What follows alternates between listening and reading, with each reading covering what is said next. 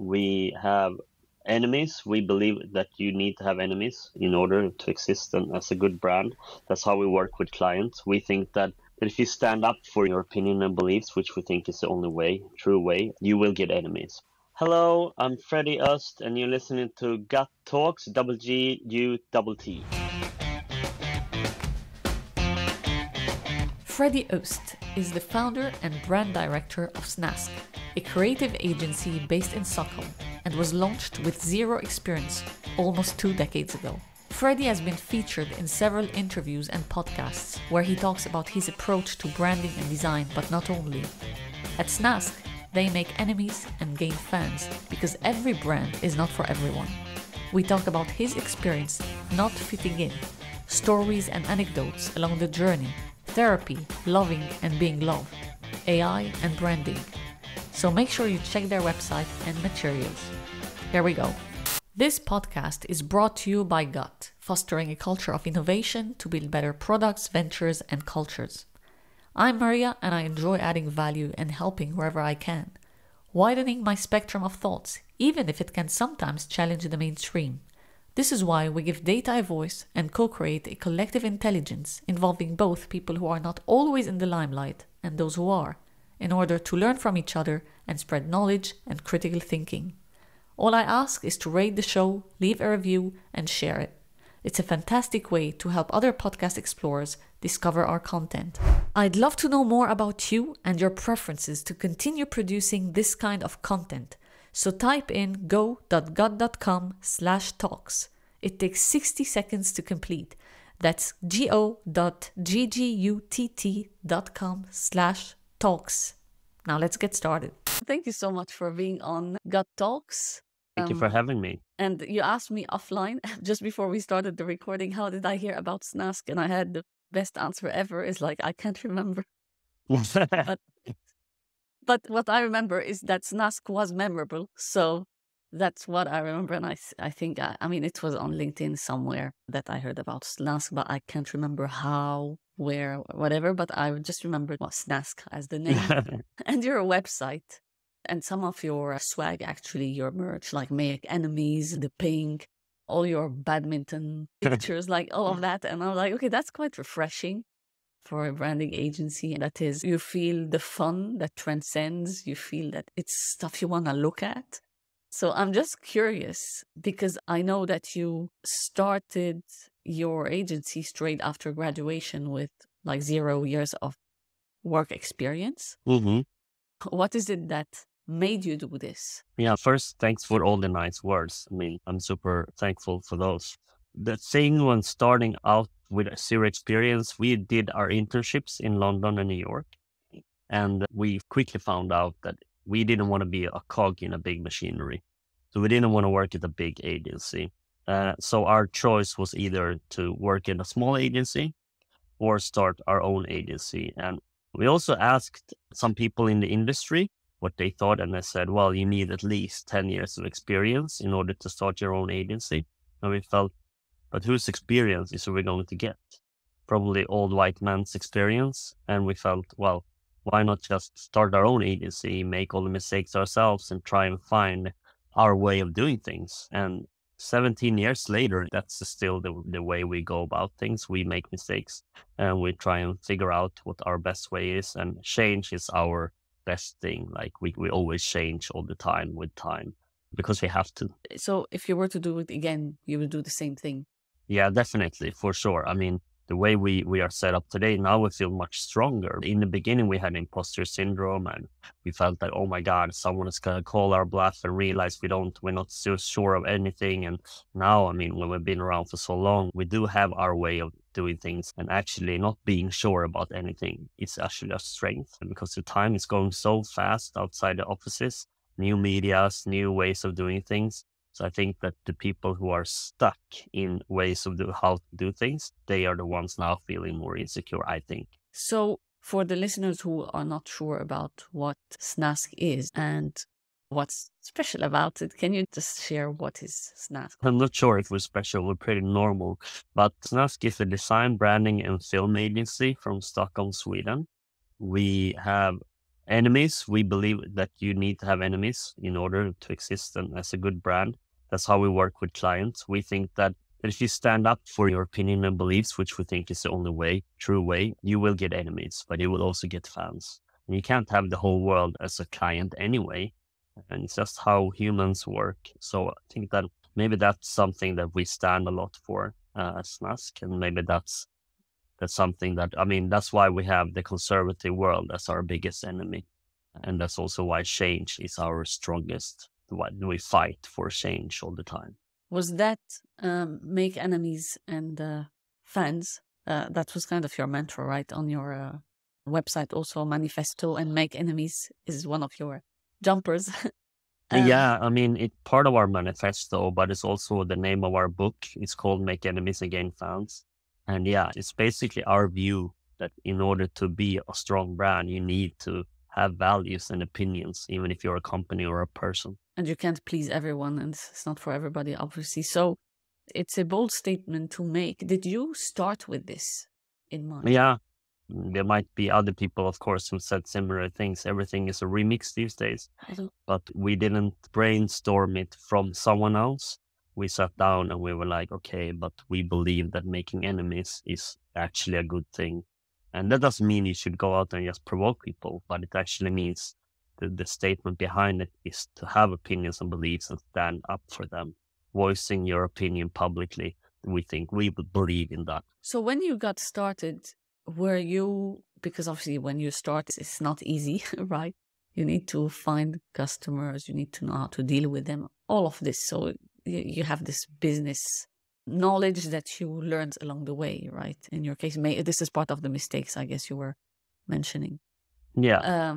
Were there brands you said no to at the beginning also? No, in the beginning, I think there wasn't any brands that contacted us that we felt that we couldn't work with. But as time goes, it's easier to have more values about who you work with when you're small. And it's much harder, we believe, when as time goes and you start working with a bigger range of clients and you're working with a bank, suddenly you work with different kinds of it. And then you have to see, okay, well, for example, we said no to Philip Morris, the tobacco company, but it's nothing that we're particularly proud of. If we just felt in that instance, no, we don't want to do this.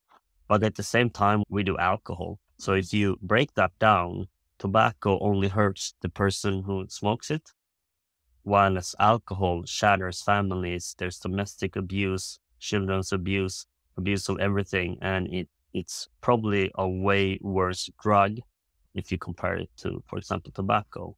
So you can be very sitting on a high horse and tell the world that, oh, we don't work with tobacco, but if you work with alcohol, it makes it harder. Or, yeah, you work with this bank, and this bank is owned by this big investment bank, and it becomes very complicated after a while. I think the easiest thing for us is to not work with politics that we don't agree with. That is, of course, very easy, but after that, it gets trickier. It's easier to work with a small independent shoe brand than, for example, Nike. But at the same time, as Naomi Klein found out, the smaller shoe manufacturers are often worse than the bigger ones because the bigger ones have the eyes on them and stuff like that. So yeah, it's hard. It's tough, especially when you frame it like that also, because some of those big, actually most of the big corporations, if not all of them, are owned by 2 or 3 companies. I mean, it's not a secret or anything. It's online everywhere. It's like BlackRock, Vanguard, and some other, and they own like all those brands that we all know. Like I can't start naming because it's pretty much everything if you go to the supermarket, right? So do you have to turn a blind eye sometimes so you can continue to work? Because what you said is quite interesting, from like alcohol and tobacco. Yeah, I mean, it is hard. It's hard, but I guess you just have to day by day make a decision. And sometimes, of course, especially now we're on our way into a crisis, a financial crisis, then you have to decide, is this client worth it? And will this client, if we say no and we don't exist in a year, is that going to be fine with us as well? Because you have to go to yourself every time and search yourself and feel if it's okay or not. And I think that is the moral question. I mean, everyone have different morals, and it's very hard to say that you are wrong or I'm right, unless it's extreme, of course. So it's also hard to do, what do you say, pinpointing how others should do it. I think it's very much up to you inside yourself. And how is it with your team and co-founders? Are you always aligned, or sometimes you have to do kind of a ping pong discussion to see, okay, I can we mean, take this or not? me and my partner are most often aligned, almost every time. I think, well, actually, I don't think we ever not been aligned. But the team that we set together is sometimes someone doesn't want to work with a client, and that's totally fine, because we put together teams for each project. And if someone doesn't want to work with a certain type of client, etc., it's totally fine with us. And also, we don't believe that person would do a great work if the engagement isn't there. So that's totally fine with us. I like where this is going, actually, what we discussed, because it can also be seen as, okay, you're a company that does branding, strategy, films, and it can also be seen as, okay, that's the choice you made to build brands and help other companies. And also sometimes you're not aligned with the company or the product or the products they sell, but you like the people who work there also. And I guess this is where you'd be like, I would really like to work with this team or this person, but I'm not sure about the brand, right? Mm-hmm. So do you have a funny story on that? We work a lot with Spotify since we love music, and my partner Eric is a musician and always been. And I know we know a lot of musicians, and Spotify, of course, doesn't pay artists enough. It's a bit problematic for us to believe in that product and their business model. But of course, we like the people working there. But drawing that to a funny story is that when Spotify contacted us to work, they were pretty hesitant, and then they were very shy, and then they asked us like, oh, but do you really want to work with us, blah, blah, blah. And we were like, yeah, of course, why not? And then we spoke to them, and they're like, well, for 3 years ago, we sent you a request if you wanted to rebrand the whole Spotify, and you never even replied. And we were like, what? And then we found out that our third co-founder, Magnus, that he had just thrown it in the junk mail because of Spotify. He thought it was spam from Spotify. Oh. So he didn't even open the email. So it's a funny story. We ended up working with them in the end anyway, not rebranding them, but working on other branding projects. But yeah, it's kind of a funny story. But it's a double-edged sword. I mean, working with a client, where of course we like some things that they do and we like the people working there, but to say, do we believe in their business model? No, we don't think that not paying the actual source of of the product enough. We don't think that's a sustainable business model. Well, trying to play, I wouldn't even say devil's advocate, but looking at things differently. There's like, when you talk about business models, these are things in constant evolution, and they introduced Spotify for podcasters and things like that. I don't know. So maybe things will change more towards what you lean towards, but I like that story, actually. So when you were contacted by Spotify, I guess you were not big enough, so you didn't expect to have... This is going back to making assumptions, right? Yeah, that for would sure. be... I have a few questions here, just going back to how you started. Actually, if you travel back in time, in what led you to do what you're doing today, so if you draw from experiences from your childhood, I know you were originally from South Korea. You're adopted and you moved to Sweden, right? Yeah. Maybe you want to give also an overview on that. But was there anything in your past and upbringing that led you to be like, I'm all in, I'm going to take risks, I'm going to do my own thing, and I'm going to make my bold statements and build brands? Like, did that shape you in who you are today? Yeah, definitely. But maybe not design or branding per se, but definitely the entrepreneurial side of me, or the rebel inside me, is definitely from being adopted from another country to the north of Sweden, not looking like anybody else, being shorter than anybody else, not fitting into the norm or the stereotypes of where I grew up. Of course, that made me fight harder, I think, for things. I'm also 1 year younger than all the people in my generation, because in South Korea, they counted, they changed this last year, yes. but they counted us as 1 year when we were born. So Yeah. I also grew up with people who were 1 year older, or some of them 2 years older, because they were born much earlier in the year. And so I think that made me having to work harder without understanding. For me, I think it was just normal. I think that people who make it, because not everyone make it if it's harder, but the people, for example, with dyslexia who actually make it, they go very far, like the CEO of Goldman Sachs or whatever, because they were seen to the presumption was that they were going to fail anyway. But when they didn't, they basically could do whatever they wanted because they almost broke free of those expectations. And I think maybe similar, not the same for me because I don't have dyslexia, but somehow maybe me growing up thinking that, oh, this is normal for everyone, just fight harder all the time. But for me, that it then became a normal thing. And when I realized that anything is possible, it's only up to me to make it possible. At least for me, in my instance, that's the way I felt when I grew up.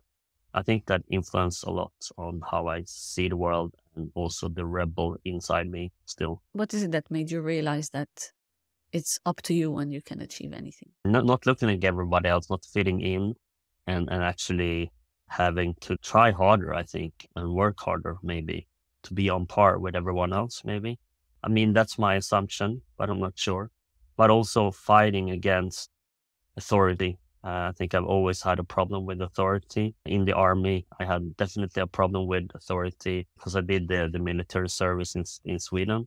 Because when I grew up, it was almost mandatory. And I had a problem with authority ever since. So for me, maybe that comes from that as well. And I'm way too old today to still be a rebel, but I still am. So I never go out of it, maybe. So how was the army experience for you? How were you dealing with authority? And I guess you were the only one, again, who didn't fit in, right? Yeah, almost, yeah. But I mean, I actually didn't deal with authority. I think every time I felt that something was wrong or it irritated me, I basically voiced my opinion and told them. And in the army, you're not supposed to tell them what you think. You should just follow orders.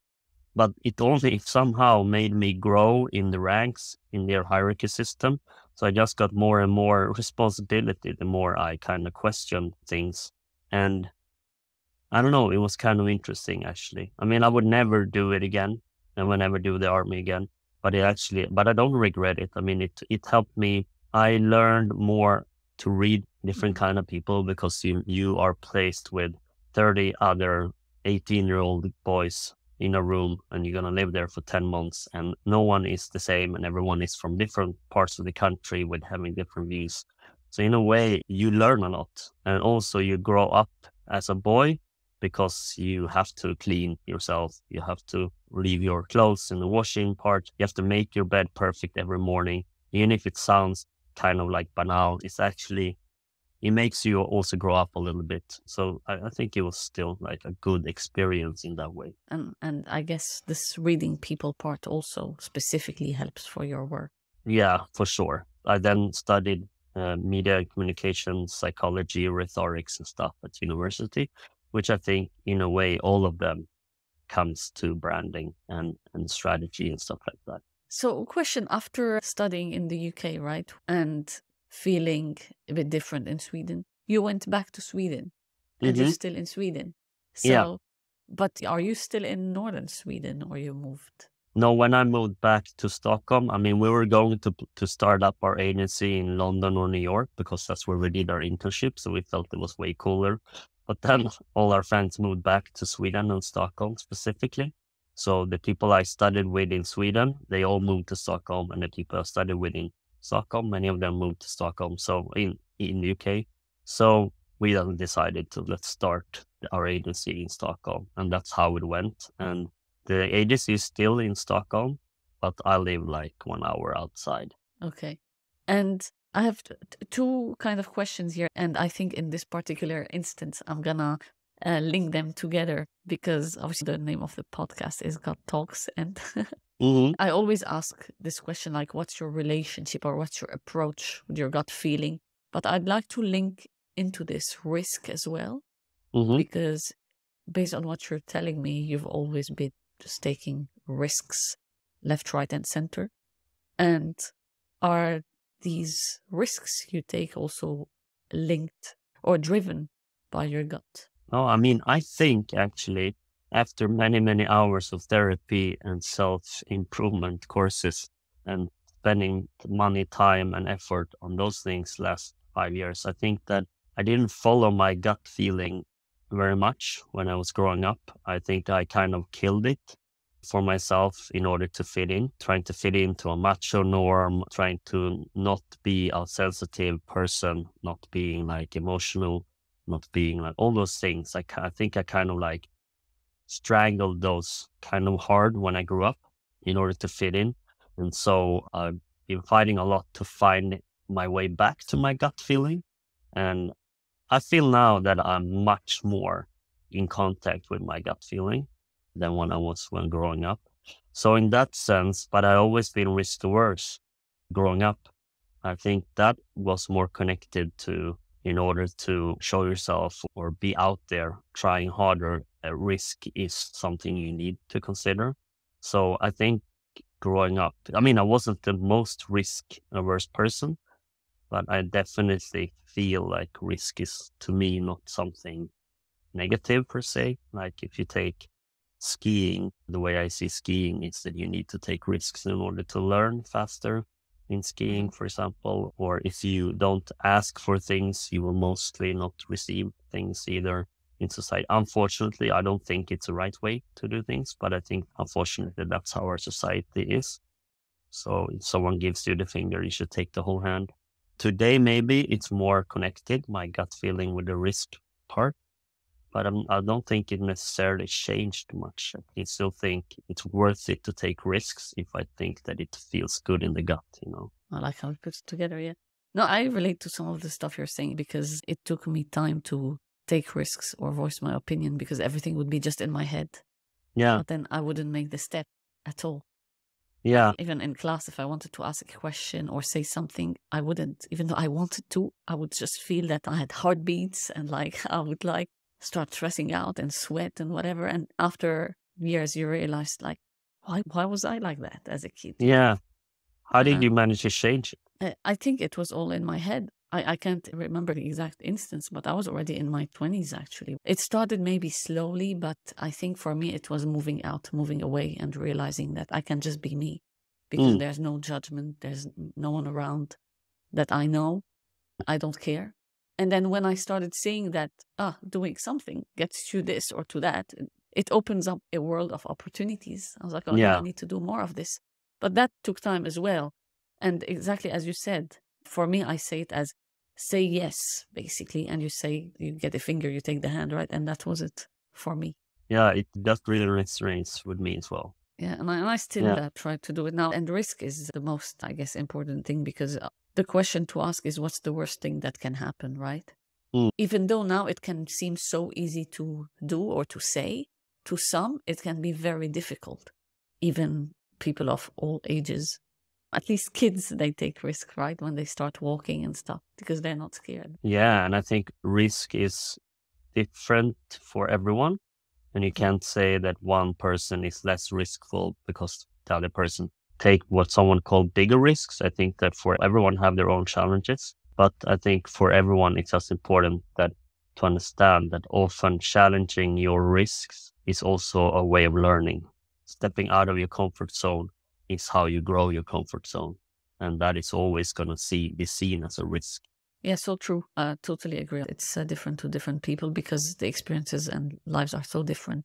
I don't like to talk about this, but I think for me, when COVID hit, for example, it was not a big deal. And I guess you will relate to that just because, I guess, of your experience. But for me, based on where I come from, I had war at some point in my life or no stability, explosions, whatever.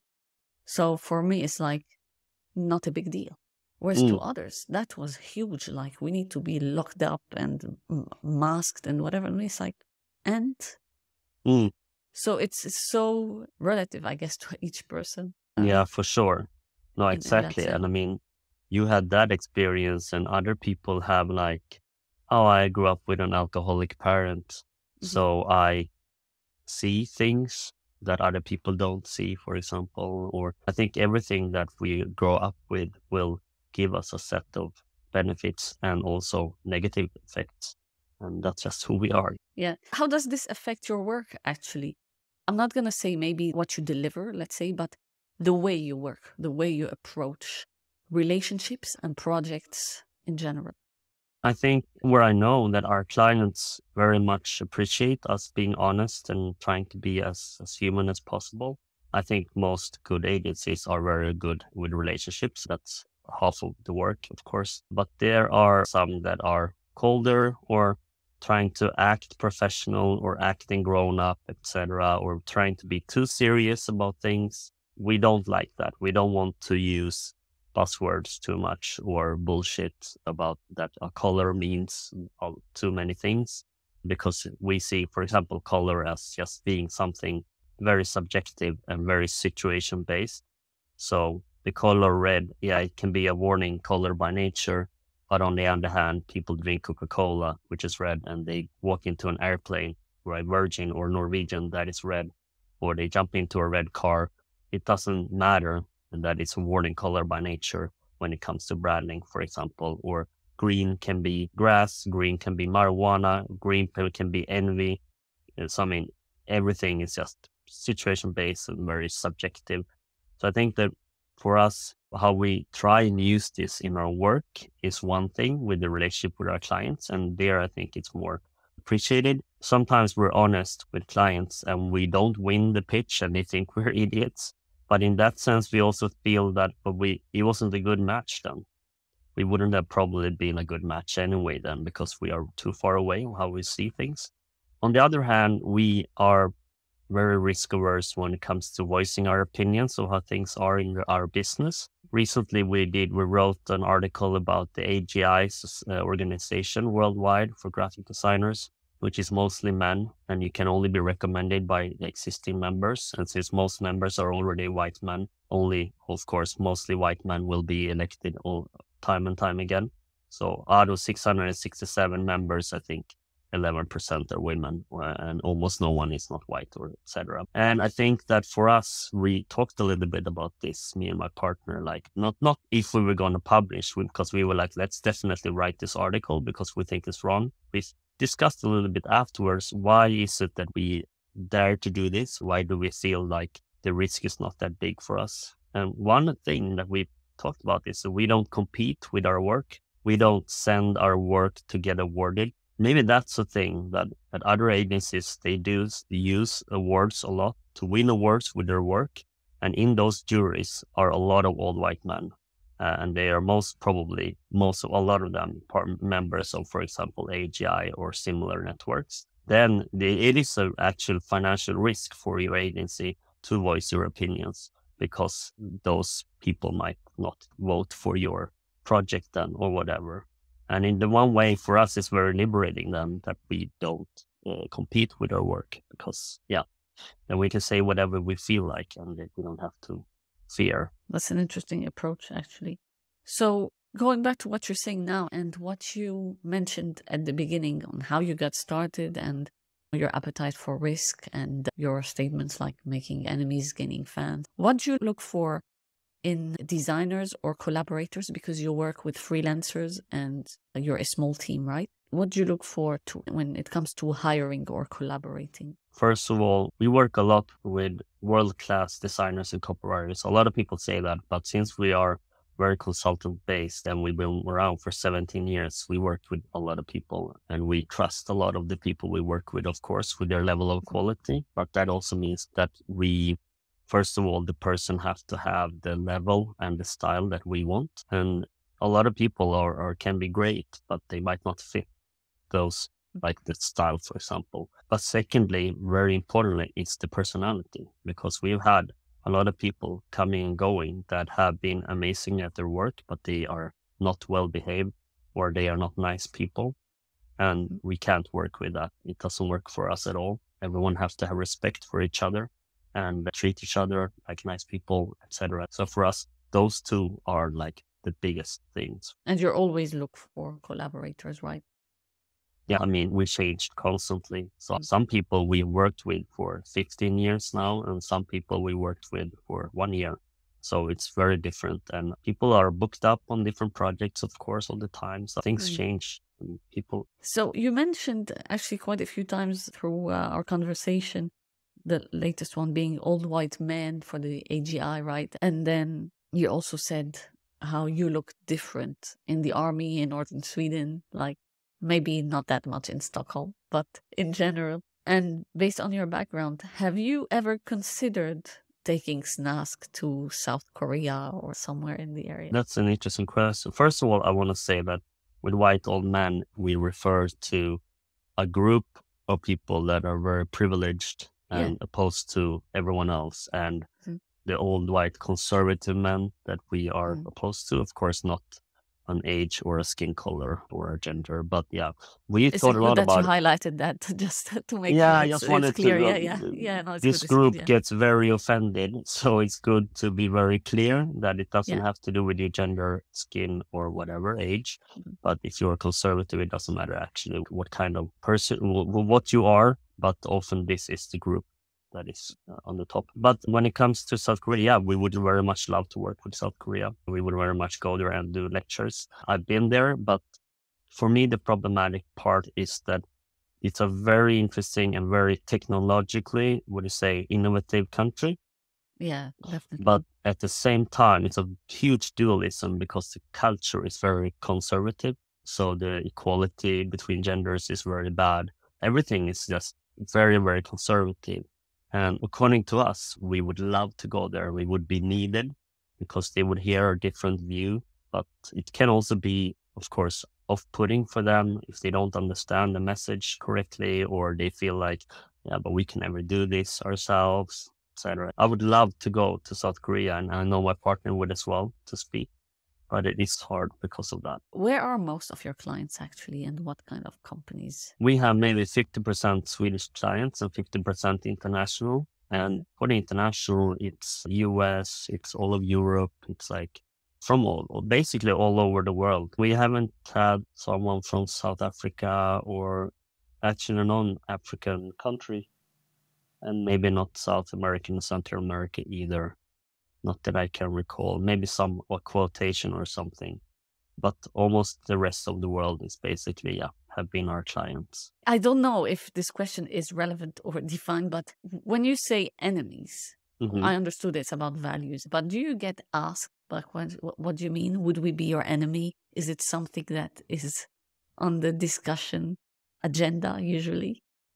Yeah, people ask us if we have enemies, and of course we do. And also we know that people dislike us. But as long as they dislike us on their own, on the right terms, for us it's fine. If they dislike us because something is not true, then it feels worse.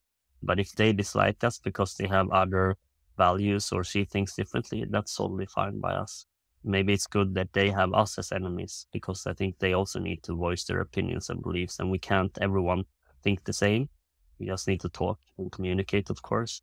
I guess some assumed they were your enemies, like Spotify, going back to the story, right? They assumed they are your enemies, and 3 years later they contacted you again. And that was just an assumption because they were not persistent enough, maybe. Maybe. Or I think the people who contacted us, the people we worked with, I don't think they regard themselves as our enemies. And I'm not sure. I don't think Spotify kind of know that much about us that they would see themselves as that. But I mean, there are a lot of companies out there that we would probably see as not as enemies, but we wouldn't agree with maybe how they do things. But then again, there's a lot of things that we don't agree with. So that's totally fine. So you mentioned therapy at some point. And this is kind of a growing topic. And the fact that you speak about it is also like you openly talk about it. Why was it important for you? And you said it's been 5 years, right? 5 years ago, it was not a big topic, but right now it is. So how did that help you, and how did you feel that you needed it? Well, I mean, I just want to put it out there because it could, trigger somebody who might realize that it's something they need. Yeah, for sure. Me and my ex-girlfriend, we split up. I thought about her. Either she's psycho because she gets very angry with me, or something is not 100% with me. And of course, I knew that she wasn't psycho. So I felt like, I need to investigate this. What is it? And then I started Googling and I found this couple therapist. and he mentioned that he had loads, of course, hundreds of couples. And he said that most of the time, the women don't leave men because they don't love them, but they leave men because they don't feel loved. And when I read that, it really struck a chord in me that, oh my God, this is me.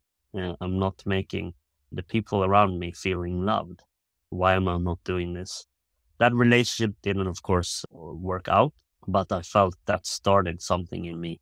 And then I think when I started my next relationship, I felt that, okay, I was more open to it. And my current girlfriend and fiance, she was like, okay, I think you need to open your door to your emotional life because I will open it for you otherwise, but you should also open it because it's very much needed. And then I actually felt like, okay, this is something I want to do. And after a while, I felt like, hey, my girlfriend can't be my therapist. That's the wrong way of doing things. I want to find someone who's, not her, and someone who's just mine, that doesn't have to do with me more than being my therapist. And also, I want professional help. I want tools because I can't do it on my own, I felt. So therapy was one thing, but it's hard to find someone that you connect with because you can sit through 5 first sessions and just talk about your life. And the therapist can sit and, and then you realize, why am I doing this all the time? Because I'm not getting anything out of it. So finding the right therapist is hard. And then also I felt like, okay, I want to go this course of development, which I did for a year. That was like a course of finding yourself. So you went through a lot of different things, meditation and group sessions. So you were in a class with a lot of people and you did therapy at the same time, etc. So that helped me a lot, finding my back to myself, basically, and structuring things in my head and my emotional life. And then I also did a course called Non-Violent Communication, which is basically a way of communicating that doesn't lead to violence, not physical violence, but verbal violence. Actually, how to communicate and listen to other people in a way that doesn't lead to conflict, but actually leads to something good. And that is all tied back to our own needs, seeing the needs behind someone's words and seeing your own needs and expressing them. That was a long answer to your question.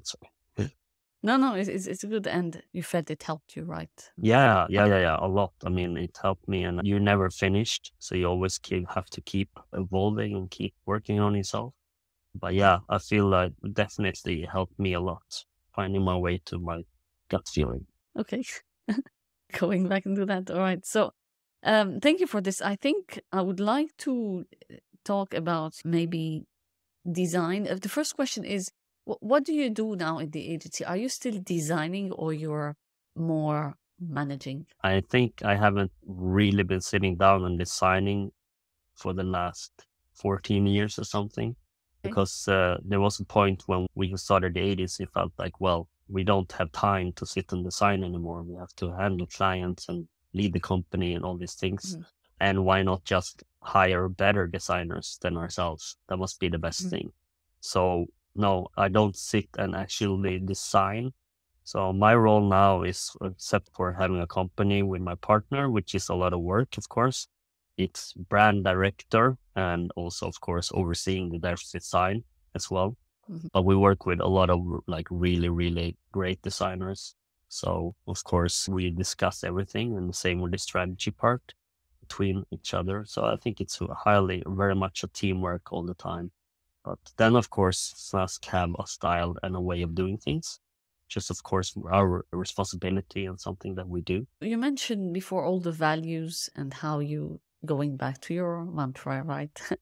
Make enemies and gain fans, and all this is based on the values and what you want and what you believe. The question here is, how do you educate your clients? We try and do that from the very beginning, from the very first presentation we have before we start working. We try to educate them in realizing what they are buying from us and which parts they actually need and which parts they don't need. And in order to do that, we need to educate them in how we think and how we do things. And then during the process, it's constantly educating them because it's not their line of work. And it would be very strange if it was, because that's why they come to us. We are the experts, and they come to us and they pay us for being experts. And of course, then we need to make them understand what it is and what they are supposed to do. And a lot of the times clients, will go wrong. I mean, they will, it's indefinite that they will go wrong, or they will feedback on something in the wrong way, or etc. But that's totally fine. And then we just take a call and we explain to them how things work or why we're taking different decisions. And it's our work to actually make sure that they understand. So it's actually we who often fail. If they misunderstand something, we could probably have done it better to make them understand. So yeah, I think that's how we Do you have a story on this? I probably have millions of stories. I think the color thing is one thing. Like if they ask us, like, yeah, I asked my wife or my husband last night about this logo and the color. And we were like, okay, yeah. And he and she thinks that it looks like a green elephant. Like, oh, okay, cool. So your wife or husband is a brand expert? No,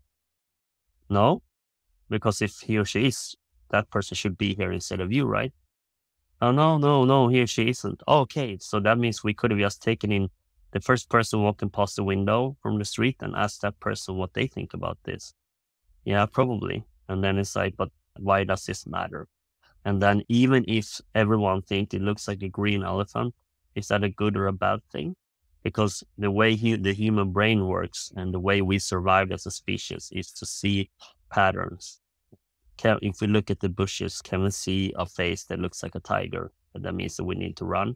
Or is it a teddy bear or whatever? I don't know, something else. And that way, everything we see, our brain will try and make it into something. That's why the clouds always looks like something. And it's the same with a logo or a color or etc. The brain will automatically try and, oh, this looks like babam, this. So just coming back to us saying, oh, this looks like a green elephant. Okay, cool. That's fine. That's nothing bad. Or as long as it doesn't look like your competitors or whatever. But then, of course, if you don't want it at all to look like a green elephant, of course, we can change it. But then we need to talk about it differently. We can't just use a rational argument that isn't rational. Or someone can come back and we made a logotype for a brand that starts with an H. And then they come back and, hey, this looks like History Channel's logo. No, we can be, yes, it does, because it's also based on the same letter. And it's a capital letter and they look very similar. Okay. And they're like, but that's not good. But when is it not good? Do you think your clients are going to go to London, walk into History Channels and look for your company? No. Okay. Well, then I think it's not a problem because it doesn't actually look like the History Channel's logo, like it's not a copy of it, but it is the same letter. And then you can discuss it in these ways, but you need to ask them questions and also like explain why and why it's not a risk or why it's not bad and how the human brain works, etc., etc. Do you deal with lots of like IP in your work and like in general? We do sometimes, but most of the times the client will copyright their logo or whatever. Yeah. Okay. But I mean, I would say today that if someone wants to copy you, they will copy you anyway. If you look at China, they don't care about copyright laws. They copy things anyway. And so if you were a credible brand, if you build a brand, no one will be able to copy you. It will be very hard. If someone wants to start Snask and try and come across as us, I think it will be very hard for them. And they will always be seen as a bleak copy because they are not the real thing. And I think that's what companies should think about, like Patagonia. No one can copy them. No one can start Patagonia in the US and say like, this is Patagonia, the other, but it's not going to work. But someone will always copy them in different parts of the world and sell cheap, whatever copies of what and that's very hard to do with copyright. You can't stop that almost. And so trademarks, it's very important to trademark maybe your name, but actually trademarking logos, yeah, but it's also very hard for someone to copy. I mean, the Nike swoosh, if you and me started a shoe company tomorrow and we copied this swoosh, we would be idiots. Everyone would just be, what are you doing, guys? And it would be very hard for us to make money of that brand. Yeah, I just wanted your opinion on that because some people believe you should start doing that at the very beginning and some say, no, you shouldn't.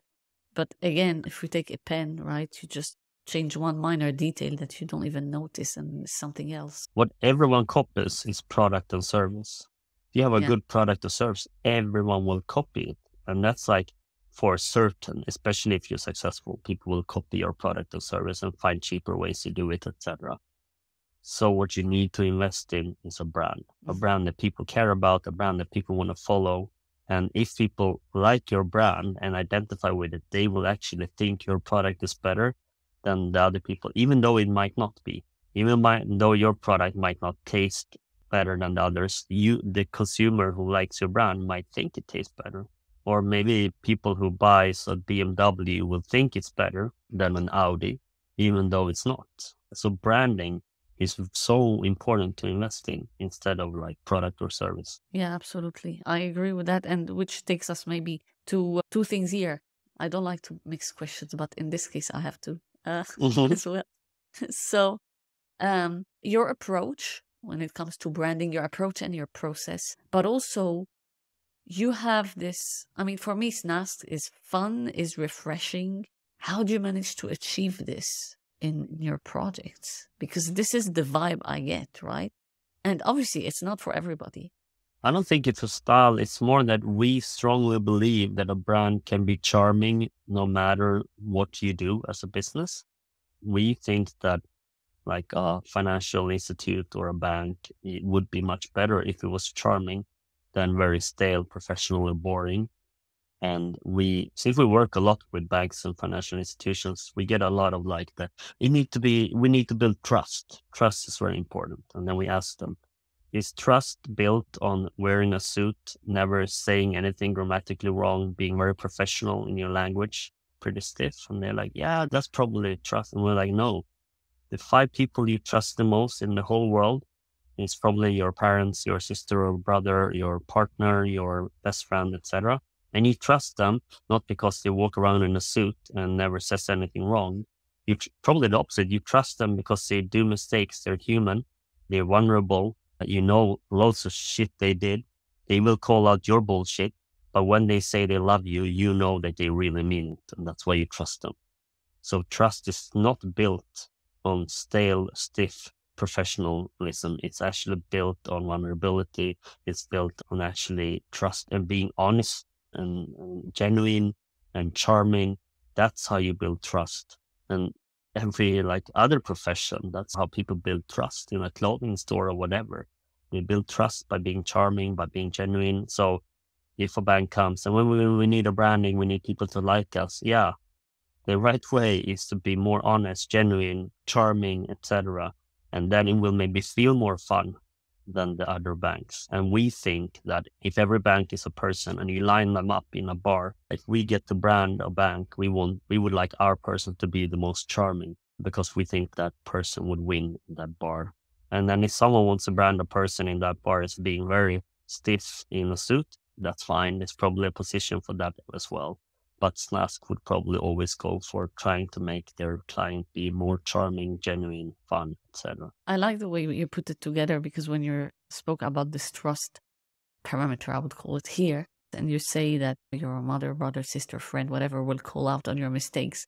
When I ask people to prototype test a product survey, I always say, do not go to your mother, to your friend. It goes back to your logo story, right? The guy asking the wife, right? And in this case, it's like, do not ask the wife, the mother, the brother. No. Go out and get your customers or potential customers. So I do like the way you put it because, again, putting one out of context would not make sense. But in this context, it makes absolute sense, actually. It's true. Yeah. And I guess people can relate to what you're saying here. So as you were talking, AI today makes mistakes, but we kind of love it also, right? I'm talking about generative AI in that sense.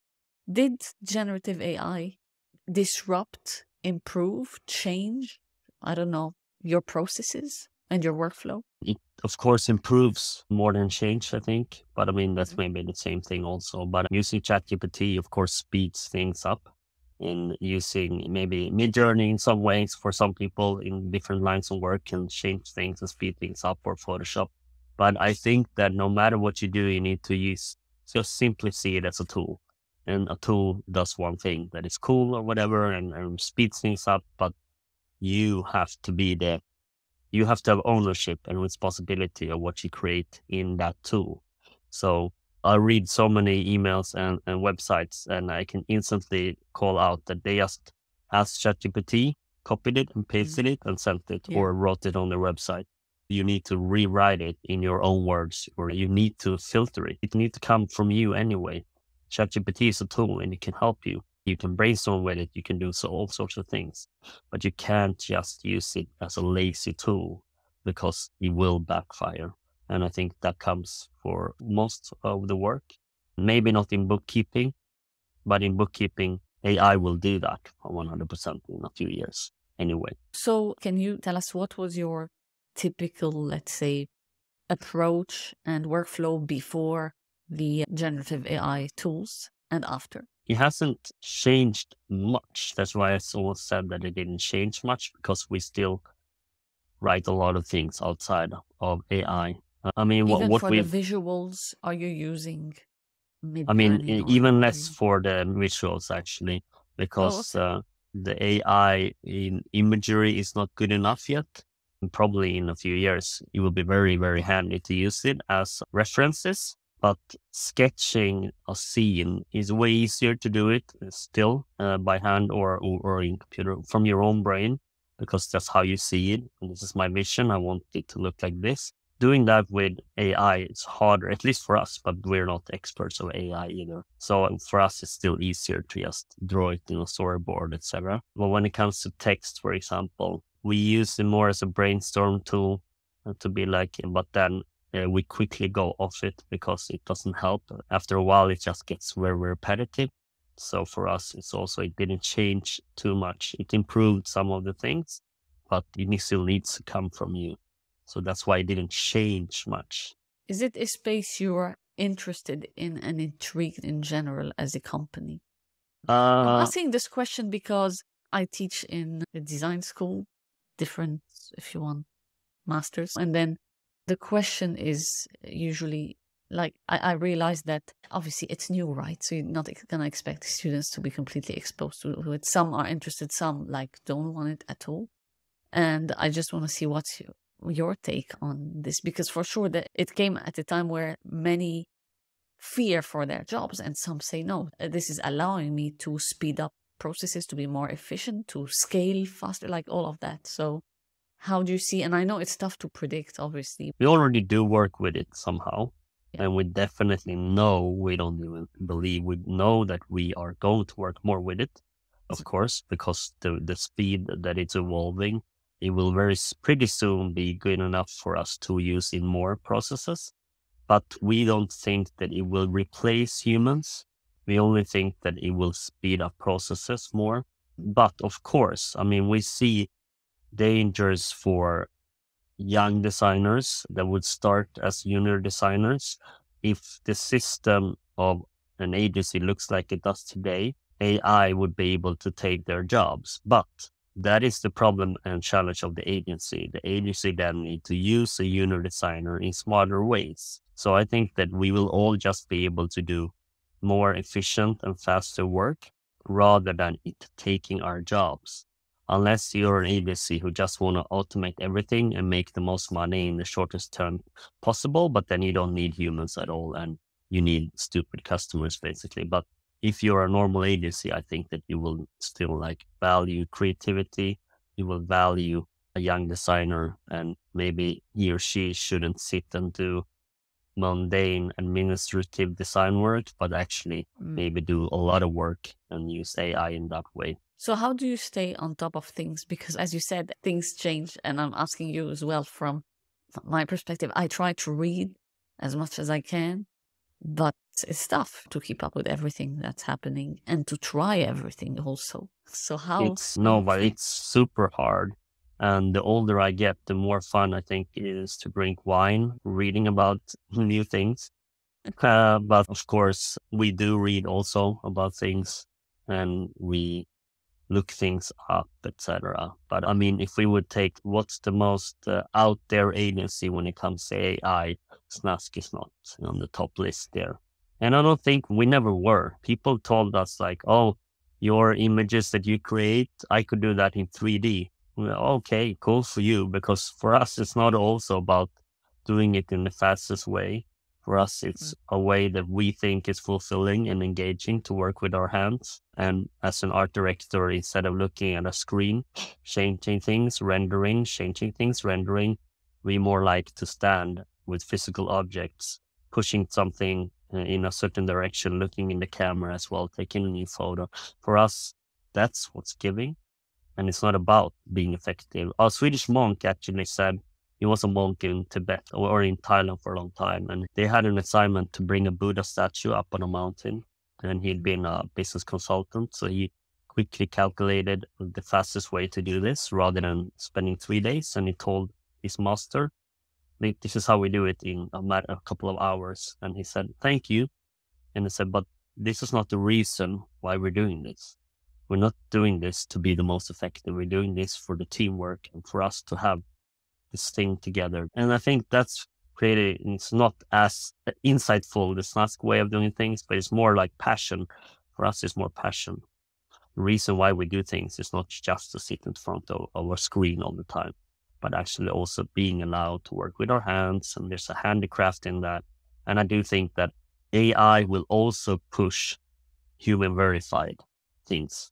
So the more AI is developed, the more also the demand for, but is this made by a human or an AI? It will start to develop as well, side by side, because it's not interesting in a piece of art. It's more interesting if the person who did it maybe felt less good at the time or had a struggle or a challenge or something. So in that sense, it's like a poem or whatever, but you won't relate that to an AI, not today at least. And so art, poetry, so a lot of those things, even if, but an AI can do that. Yeah, but that for me, that doesn't matter. I want to know the source and I want to know the story behind it. And it's the same with songs, etc. And I think that will also grow the human verified aspect. Yeah, I see what you mean here. It's just taking me back. AI, just going into a debate that might be nonsense, but let's give it a shot, right? Yeah. It's like AI is taking, I will call it collective intelligence, right? From you, me, everybody else that can add, let's say, information or data in a pool and then do something about it. And this is where you would be like, isn't it not amplifying maybe specific patterns, right? And coming up with something. The question is, I'm just going back to what I've written here, which I copied from your website. We are Snask and we are your future romance. So you're saying AI cannot be romantic in an authentic way. It probably will be at some point, but being romantic is not only about the sender, it's also about the receiver. Because a person who thinks that it's romantic to give a red rose on Valentine's Day, the receiver might have higher expectations and feel that that's lazy. You never even buy me flowers any day, and you only go past the subway on your way home and there's a line of men buying a red flower and you do it as well. And maybe that's not enough for me. That's not the right way. It would have been better if you just, the day before, just gave me a hug and told me why you love me. And that would have been more romantic. So then romance is not about only the sender, but also the receiver of things. And so it's hard, even if the AI is romantic, it's about also the receiver of things. But then I think it's also worth mentioning that what you say, that AI is a collective part of all of us. But that also means racism, misogyny, a lot of things. Like if you ask an AI, can you find me a photo of a makeup of an image of a creative director? It would be a white man with glasses, for example. It will never be a woman. It will never be a person of color, etc., etc. And that way also, AI is made by the tech world. And 72% of the tech world are men. And out of those 72%, 60% are white and 30% are Asian. So it's Asian and white men who are in the tech world, basically. And they are the ones developing the AI. So that's one thing of AI. The second is AI takes from a pool of all the information online, which is also not very good always all the time. And thirdly, the person who puts in the prompts need to check it. They need to be like, is this diversity, is this inclusion? And if the person doesn't do it, it will very easily become wrong in that sense as well. Yeah, that's a very good point actually you're making here. And it's true, it's in the tech world, even though some people have backgrounds also in linguistics. It's not just enough, you're still in the tech world. And this is why maybe as more people everywhere, like globally, start using it, then I think we'll see. I'm not a techie to understand how it works, but your point is valid, and we need more information to get more perspectives, possibilities, and points of view that maybe a human being cannot think of. And then it can get more interesting, I guess. Yeah, for sure. If you ask AI to draw a woman, it will be more similar to if you ask 100 men who are an illustrator to draw a woman. It will be more accurate to how they draw a woman than if you ask 100 women to draw women. AI will most of the time look like the men ways of drawing a woman. And that's also a thing that is like, it's not right. And we can't leave AI in the hands of itself or tech world. Everyone needs to be involved, as you say. So going back to the romance part, we are Mhm. Snask and we are your future romance. Can you just expand on this? I really like that because we want to reach out our hand and a hug to anyone. And we want to, feel open. We want to be open to people who go to our website and feel like, oh, okay, this could be my future romance. And we like that. Going back to the beginning, when we just started recording this episode, is there a greater risk you took besides starting your agency with zero experience? No, I don't think so, actually. I think that was probably the biggest risk that I ever made, because it's not a big risk to tell someone you love them. It's a made up risk in your head, but it's not a big risk if you compare it. But actually maybe starting your own agency with zero experience isn't a big risk either. It's just a perceived risk. But of course, the people around you will see more negatively on you starting your own business with zero experience than you telling your partner that you love them. It's not seen as risky or negative, And what has changed from when you started till today when it comes to what clients want and what they look for? For Snask, I think in the beginning it was much more design work, just pure design work. And then we kind of made the strategy ourselves without getting paid for it. I think nowadays clients much more ask for also the brand strategy part.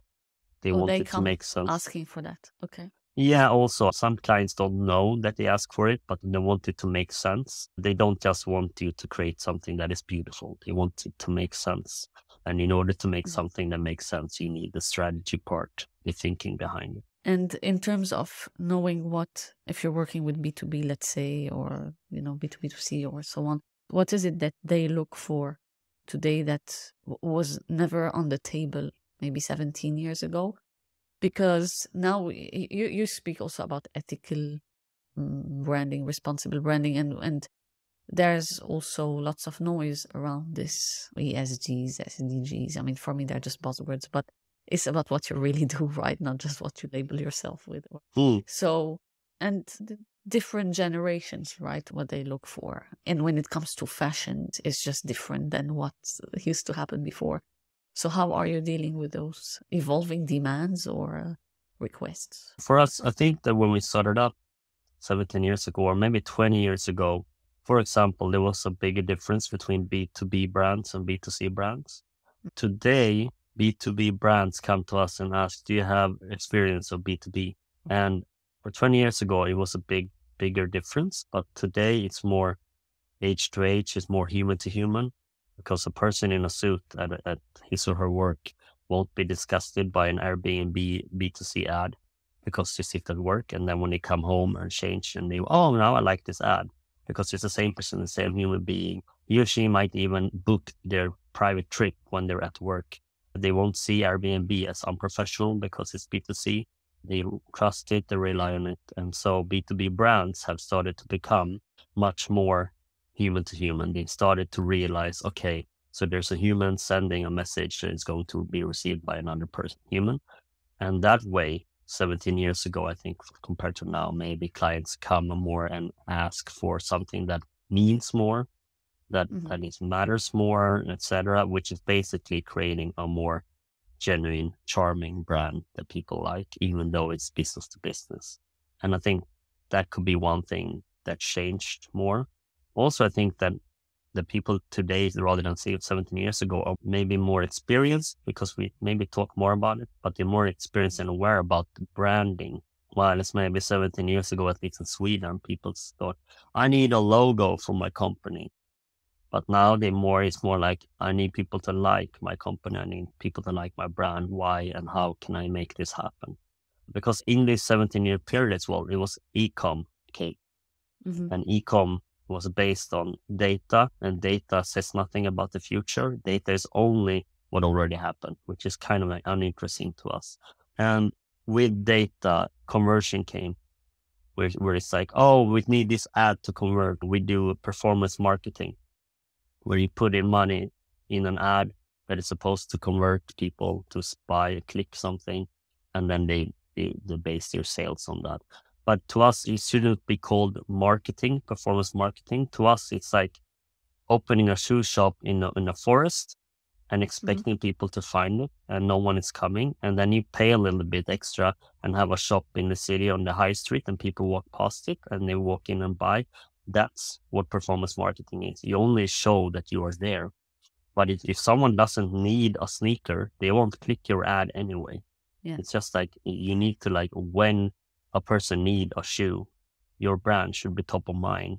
And that you achieve with branding, not performance marketing. That whole thing also changed. So customers today can come to us and ask, like, oh, we need this. We need people to like us. And okay, and how do you do this? Well, we need the ads to convert, of course. We're like, well, that's two different things. You can't make people like you by just being there. You need to, like, actually say something that is interesting and make people remember you as well. Do you think this conversation will ever change, mixing branding, marketing, performance marketing, and everything? I mean, I think it's changing now. We see that a lot of brands starting to realize it and understand it much more. And they did try this a long time. And then suddenly they're like, what's happening? Our conversion rate is going down. What's happening? Our CEO and CFO, what needs it to be at the same level as yesterday? And our return on ad spend has got worse. It's like, yeah, because you're at the same high street with your same shop. You're just screaming more, but you need to actually say something. You need to give people a reason why they should even enter your store. Do they even like the people standing outside, or you need that? And I think that actually clients are starting to realize. Is it after they spend money on ads that they realize? Probably okay. They made, a lot of them actually made a business model out of just converting people, just telling people they're there. And they mix it up and say, we have a strong brand. Oh, okay. Yeah, we're worth this much. We sell this much per year, etc. Yeah, but that has nothing to do with if you are a good brand or not. And if you ask your customers, do they like your brand? Most of the times, the answers will be product focused. Yeah, they like our watches. Yeah, why do they like your watches? Yeah, because it's a good style, or it has nice colors, or blah, blah, blah. It's only product focused. It's not based on a brand. It's not based on a story. It's not based on a personality. So actually, they probably don't have a brand at all. It's just based on a product, which means that tomorrow a competitor could do the same thing. Looking at startups only, many of them focus on what we do, how we do it.